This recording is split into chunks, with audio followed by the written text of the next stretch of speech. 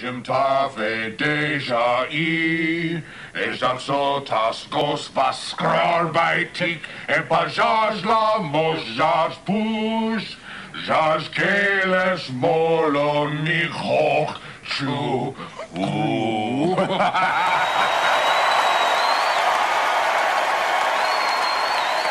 What in the thinker of Grefo is going on? Is it a riot? And here I am without old Oidbet, my favorite disruptor rifle. A riot? With banners, confetti, a parade, and drinking? Sounds like a party to me. It's a celebration for the christening of the new BortaS class flagship. I just gave a nice engineering student some beads for flashing me her ridges. The Empire needs to unveil new ships every week. I hear that the most dangerous Klingon in the galaxy will be delivering a special message to the Federation on behalf of the Empire. A letter to the Federation? What madness is this? Is the Klingon Intelligence Division pulling a public relations stunt? It's a response from Lieutenant General Derek about the recent hostility against the Empire by the Federation for our continued growth and expansion. I hear it is directed towards the war effort, and the fact that the Federation has been a driving force behind our expansion for a long time. A driving force behind our expansion? All they do is complain and attempt to levy sanctions against the Empire for our immoral and barbaric actions in the war. True. For a time of war, our expansion has been slow compared to past wars, and yet they still cry foul whenever we advance.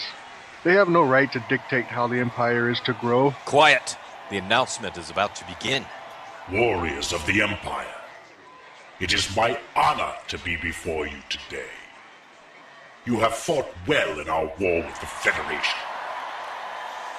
Our recent raids against Starfleet and Pycanis have yielded an abundance of resources. It has allowed us to recently expand our fleet like never before. But this you know. What you may not know is that the Imperial shipyards and the Honorable Shipwright Logan, the greatest shipwright the Empire has ever known, has been working in secret to develop a mighty ship capable of destroying any vessel Starfleet has, including their precious Odyssey. It features a total of 8 weapon slots fore and aft, 4 device slots, 4 tactical, 4 engineering, and 1 science console. It's got seats for 1 lieutenant tactical, and an ensign and 1 commander engineering, and a lieutenant science, and a lieutenant commander universal seats for the bridge crew. With its advanced warp core, not only can it maintain a maximum warp factor of 9.96, will boost power to weapons, and finally, it comes with a standard cloaking device and support for cannons. The moment that we've all been waiting for has arrived. It is my pleasure to reveal the Empire's newest class of battlecruiser. It is our new flagship, the BortaS. Oh, splendid. This just in. The Tiger Corps fleet yards have announced that they are offering seats on the BortaS Shakedown cruise for a limited time. Report to Engineer Tamara for details. That is all. That is good news. How did I not know about this?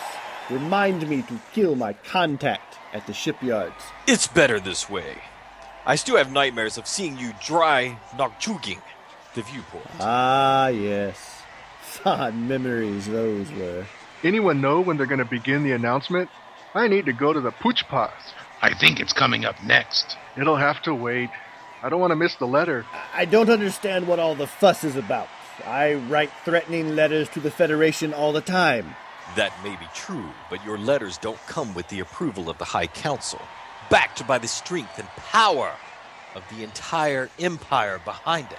Oh, when you put it that way, you've piqued my interest. My ridges are tingling in anticipation. Do you think they're going to announce a bold new strategy? I hope they give us permission to invade the very heart of the Federation, Earth. Easy, you old fool. I doubt we will be invading just yet. I just hope that it is different than our standard responses. You mean our standard, shut up and leave us to our business response? Yes, that one. However, I'm sure Starfleet will pay about as much attention to this new message as they have everything else we've had to say. The Federation is run by a bunch of fools. After all, we were the ones that discovered the Undyne plot to subvert the Quadrant. And what's the thanks do we get? They still treat us as enemies, as monsters to vanquish, as scum of the galaxy. It's not right. It appears we have touched a nerve. Many warriors are unhappy with the Federation's position on expansion. You mean the double standard? Aye, they are able to expand and grow as they see fit. However, once the Empire takes back a few worlds, we suddenly are the evil Empire and must be stopped at all costs. It's Batak. Kapla! Gark, you're preaching to the choir, my friend. The Federation has many enemies right now. The Borg, the Cardassians, the Breen, even the Romulans. Romulans. All we've done since the Hobus disaster was take back a handful of territories that were originally ours. While the Federation attempts to swallow the remains of the Romulan Star Empire through diplomacy and goodwill, if they had it their way, they would take it all and leave us with nothing. See what I mean? They're more devious than Romulans, greedier than Ferengi, and more ruthless than the Nausicaans, more hospitable than Orions, and about as honorable as a Lethian. Had you gotten your way, we would have invaded Earth the moment this war began. And we should have. Maybe they have come to an agreement with the Federation. What if peace has been declared? I swallowed the wrong one. Something is happening. I think the wait is finally over. This is a special message of the Klingon Empire. Warriors, it is my pleasure to introduce the most dangerous Klingon in the galaxy.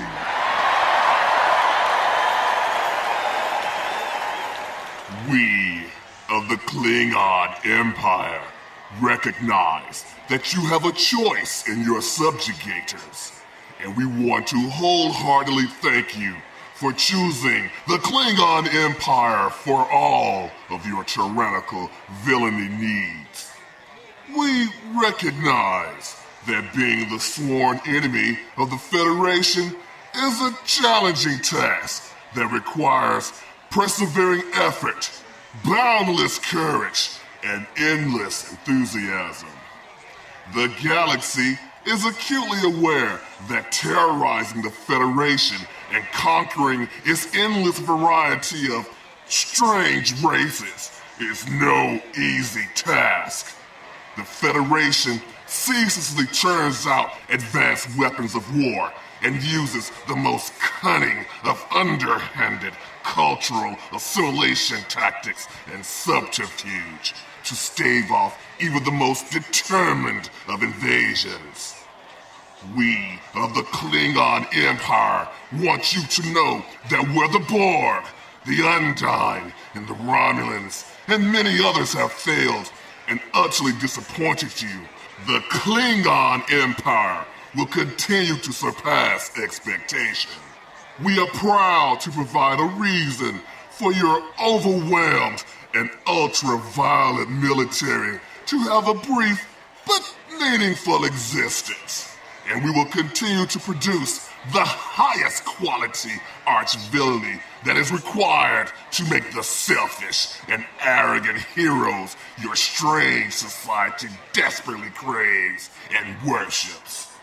The Klingon Empire wants you to know that at the competitively affordable cost of a few 100 million lives, the Empire can continue to provide this high-quality service and fulfill the role of common enemy that holds your fragile political organization together. We again want to take this opportunity to thank you and we hope you will continue to come to the Empire for all your brutal, merciless combat needs. Please be sure to swing by the neutral zone to check out all of the great new deals and finding a good day to die. And we hope you will share the experiences of your fallen comrades with your friends and neighbors. Thank you. Kapla! Offering net available to Puerto Rico, New Jersey, and the Romulan Empire. Extra taxes and fees may apply in New York, California, and Farengar. The Klingon Empire is not responsible for loss of property, planets, or atomically disrupted cargo during our mini raids. The Klingon Empire reserves the right to strategically regroup, bombard civilian populations, and commence raids under the guise of honor. Any questions or concerns should be addressed to Chancellor Kampak, 1 Great Hall Drive, First City, Kronos. Glory and honor to the Empire. Well said. I'm going to have to pay Madame Turi to send Orion thank you gifts to Derek and the Most Dangerous Klingon. What is wrong, Korrath? What in the name of Grethor was that? It's not what I expected. What did you expect, Korrath? Well, a little less commercialism for one. The entire message reminded me of a Ferengi used ship salesman I once knew. Oh no, here we go again. Korrath, you're being too analytical again. It's the spirit of the message that matters most. The spirit of the message? Yes, it's a celebration, Korrath. The message, the new flagship, the war. It's a great time to be a Klingon. They just seemed like empty words to me. Don't be a stick in the mud. Have more blood wine and just enjoy yourself. A warrior needs to enjoy the best things in life. To crush your enemies, see them driven before you, and hear their lamentations from Grethor. Qapla'! Kapla! If you want to join the Gates of Sto'Vo'Kor, hail us at posts@gatesofsto'vo'kor.com. Visit our site at gatesofsto'vo'kor.com. And next week, I find some old Dignaclich under my cushion seat on the helm of my ship. So I come back, we enjoy it with blood wine, and wax rhapsodic on Anna in the Empire. Suddenly I'm hungry and I don't know why.